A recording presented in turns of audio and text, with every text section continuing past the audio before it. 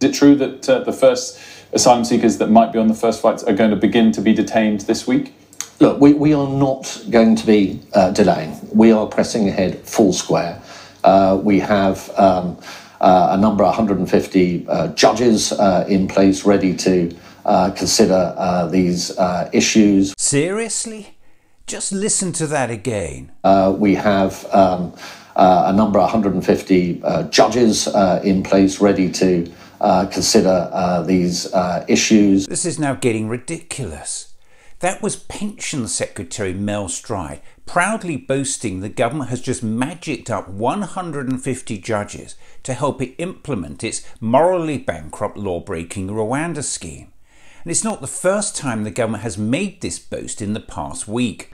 To deal with any legal cases quickly and decisively, the judiciary have made available 25 courtrooms and identified 150 judges who could provide over 5,000 sitting days. Why are UK news shows not pointing out to the Prime Minister and government ministers making this boast that we have a backlog in Crown Court cases which has now reached a record high of almost 70,000? Just think about that. Decades of underfunding and cuts have left us with a justice system which is failing both victims and defendants, with thousands of cases outstanding for more than 2 years.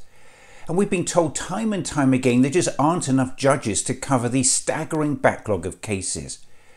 We've got rape and serious sexual offence trials which have been delayed for years.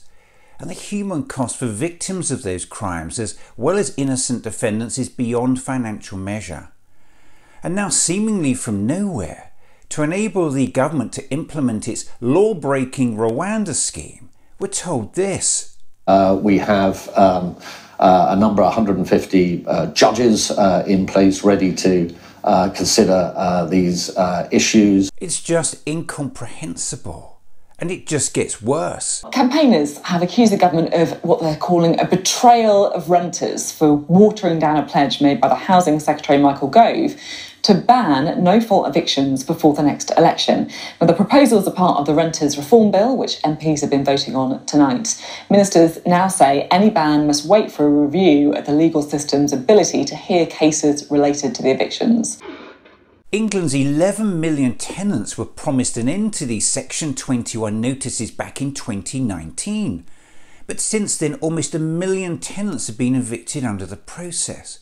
And the excuse now offered up by the government for an indefinite delay to the end of no-fault evictions is that a report has to be commissioned by the Ministry of Justice to find out whether the courts can cope with the volume of expected cases if Section 21 is abolished.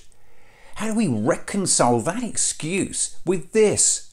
To deal with any legal cases quickly and decisively, the judiciary have made available 25 courtrooms and identified 150 judges who could provide over 5,000 sitting days. So when it comes to protecting renters who are facing the loss of their homes, we have to have an indefinite delay to review whether the court system can cope with the expected volume of cases.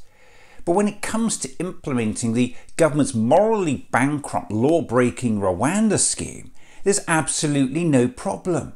The government can suddenly magic up 25 courtrooms, 150 judges and 5,000 sitting days. Why hasn't the government been able to magic up 150 judges for the record backlog of almost 70,000 Crown Court cases? Because it now seems that when the will is there on the part of the government, anything is possible. UK news shows should be crucifying government ministers with this. How hard can it be?